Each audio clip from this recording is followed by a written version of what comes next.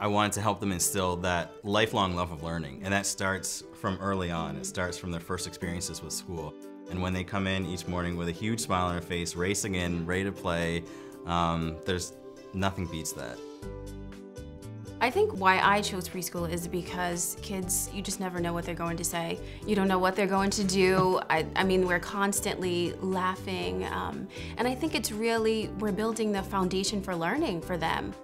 I think the partnership between Nick and I and the families are very important because these are their babies and you know they know the most about them, and so we want to get to know their children. We want to get to know how we can bring them to the next level in learning, and so it's extremely important. We have to build that relationship with them.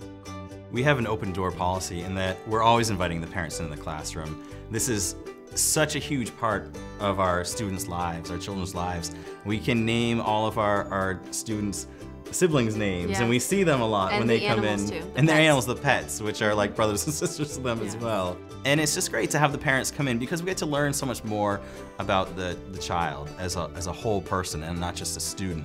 From the moment they walk in the door, we make it safe for them. They can come to us with anything. You know, it doesn't have to be a complete thought, or it doesn't even have to be the right word, but they know that, well, you know what, Mr. Terry and Ms. Carner, they'll be able to handle this. They'll give us the correct answer. You know, they might change things around a little bit, but I can really be myself with them. They can feel safe to be wrong sometimes, to make a mistake. And Shannon and I definitely make mistakes, and we definitely... Well, you make more. Well, all right, sometimes I make more than you do.